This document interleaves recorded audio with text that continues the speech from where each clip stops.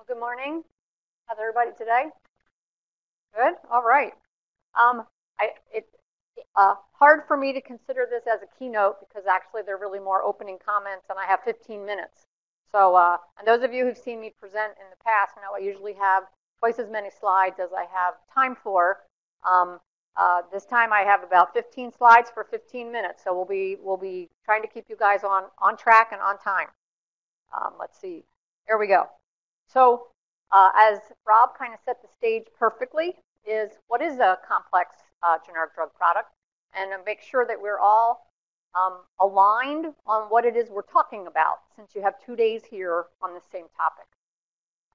And then also, why is it worthy of a 2-day workshop? And not only why is it worthy of a 2-day workshop, but this is the 5th workshop that Rob and his office have conducted in just this fiscal year about complex generic drug products. The 5th. So that's I think a big deal explaining to you why we know and feel that this topic is so important.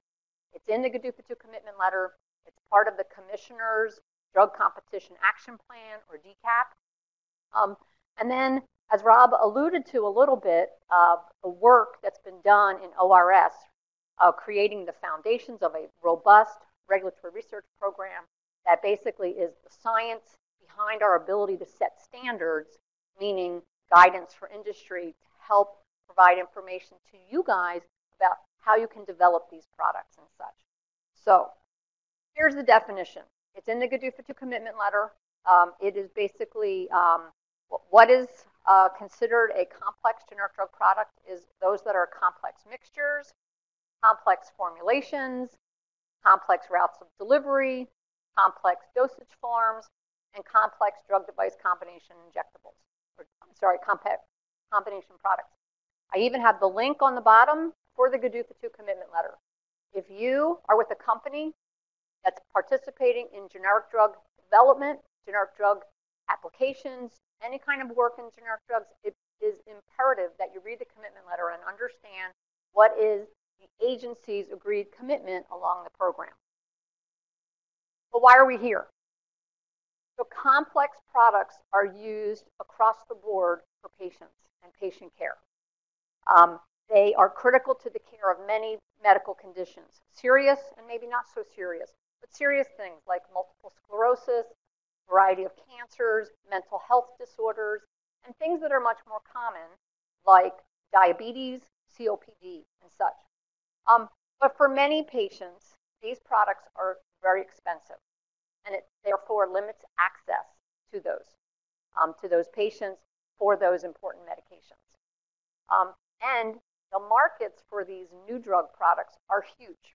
We're talking billion-dollar markets with a B, $billion. So I just have a couple of examples on this slide for particular RLD, or reference listed drugs, and what their market share is. Big deal, big dollars.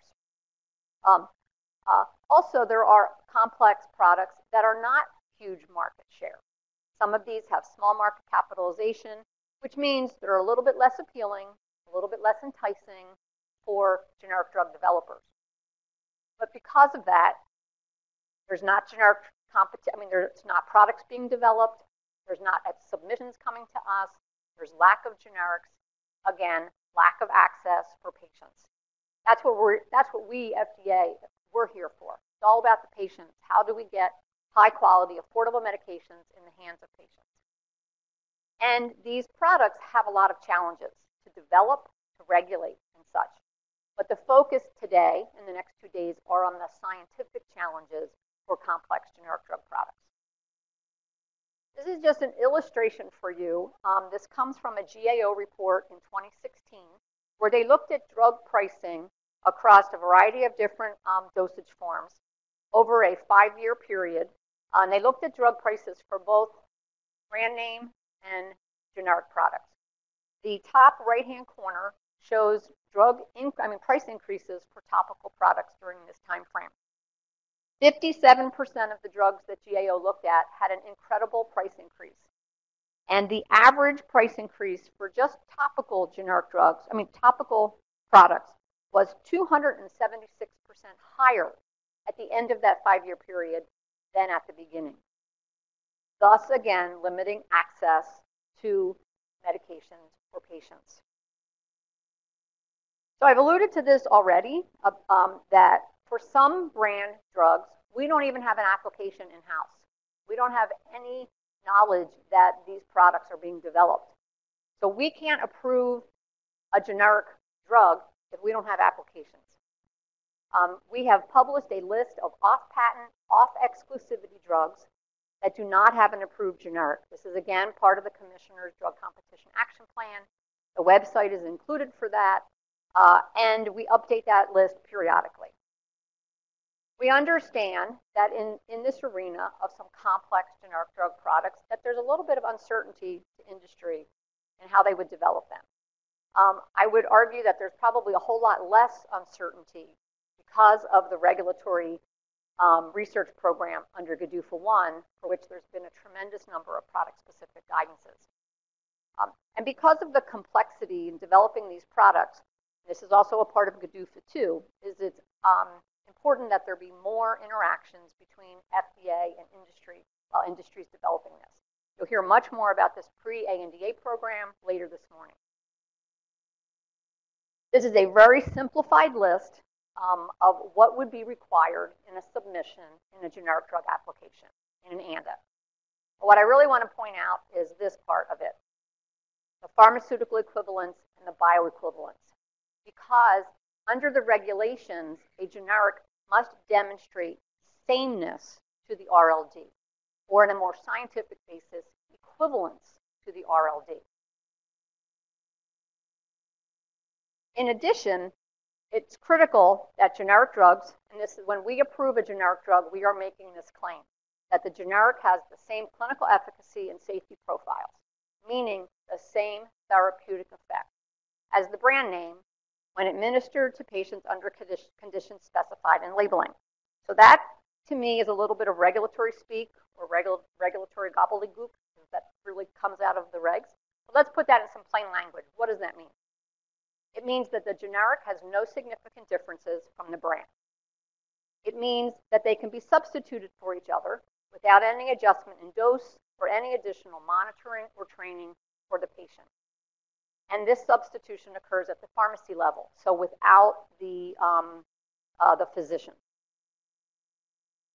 We recognize that there are challenges for complex generic drug products. That's why we are at the 5th workshop of complex generic drug products. So for example, how do you demonstrate sameness with respect to the active ingredients? For bioequivalence, we understand how to do this for simple products. There's the traditional bioequivalence studies, medication taken, blood samples drawn, and determination of Cmax and AUC, statistical calculations, etc. But for these complex drug products, that straightforward approach may not be applicable.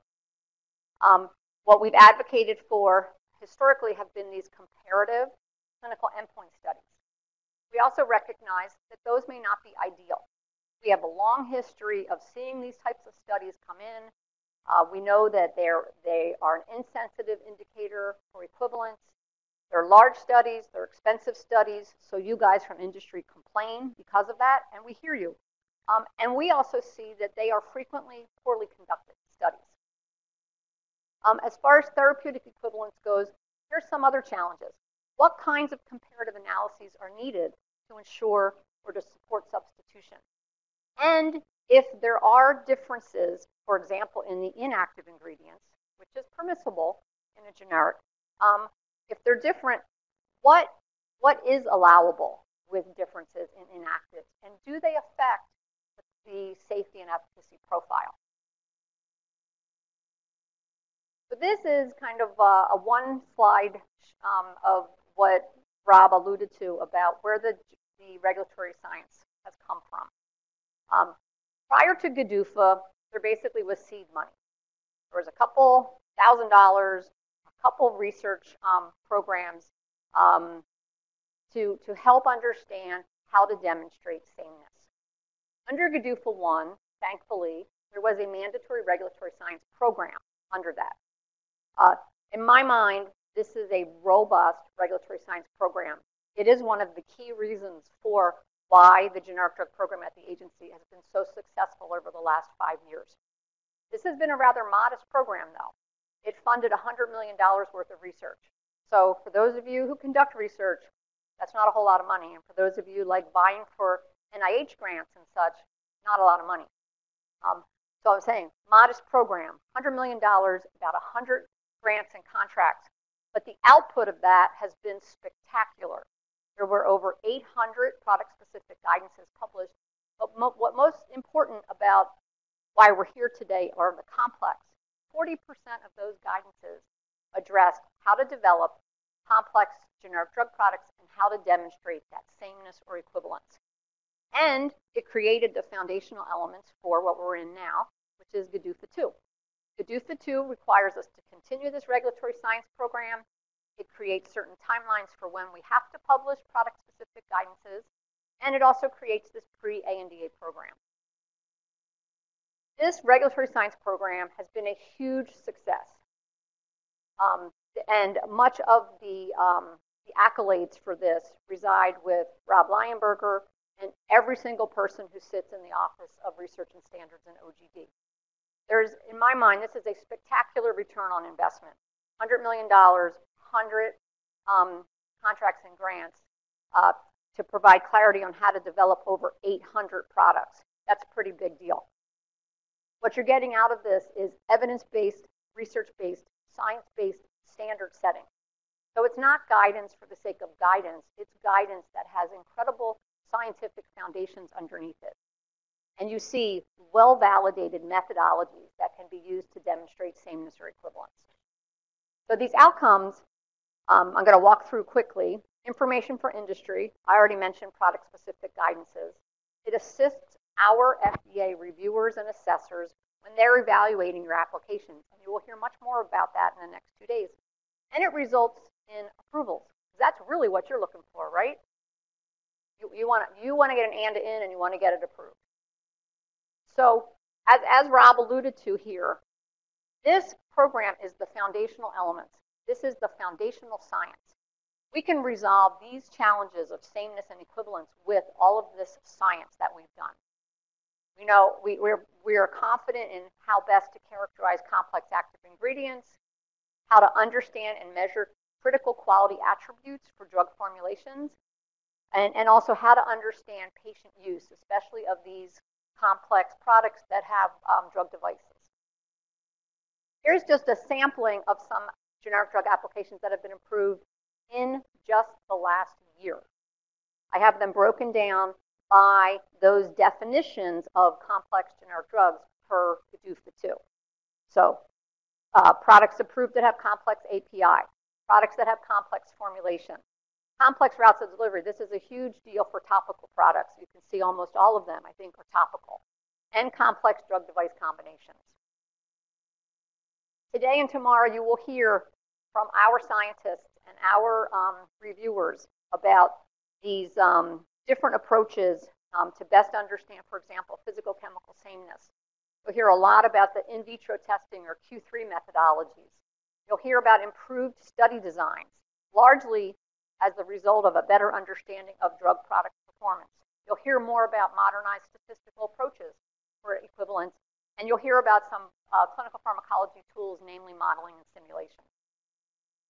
So our Office of Generic Drugs and Office of Pharmaceutical Quality scientists, reviewers, regulatory experts will be here. They will explain to you what generic drug developers can learn from our regulatory research studies and the results and this entire program. They will focus on key scientific issues in order to help you with your applications. Because at the end of the day, if your applications don't get approved, it's more work for us. So what we really want to see is less RTRs. We want to see increased first cycle approvals. And we want to have less cycles to approval. So the purpose of these next 2 days is to help you, industry, with the applications you're putting together, the research you're doing that end up in ANDAs. And then you'll also hear about this pre-ANDA program. The days will be organized around these same the same definitions of complex generic drug products as you saw earlier in my GDUFA 2 slide. So with that, I finish 20 seconds ahead of time, so I'm sure that Jeff is happy. I was intending to be here for most of this. I have been called back to the office for a couple meetings, but I do intend to come back physically and see some of the presentations. So I hope that doesn't make anybody from OGD kind of shake over there. I got some thumbs up, so that's okay. So anyhow, the content here is incredible. This is really going to be an excellent workshop, and I wish you all the best. Thank you.